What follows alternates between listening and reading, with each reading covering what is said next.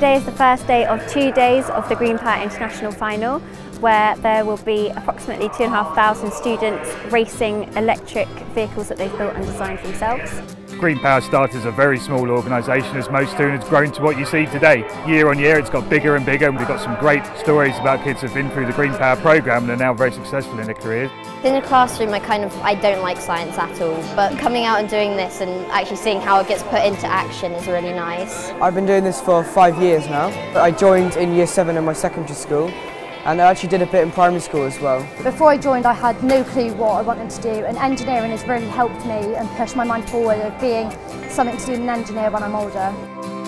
There's people from all over the world, different kit cars, different ways to actually build something. It's great to see all the different ideas and how they've made it work. This current car is the F24 Champion 2017.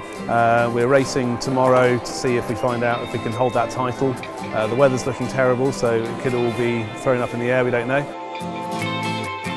So after 17 years of being a regional sponsor, we're really pleased to have moved up to national level support this year in the Year of Engineering.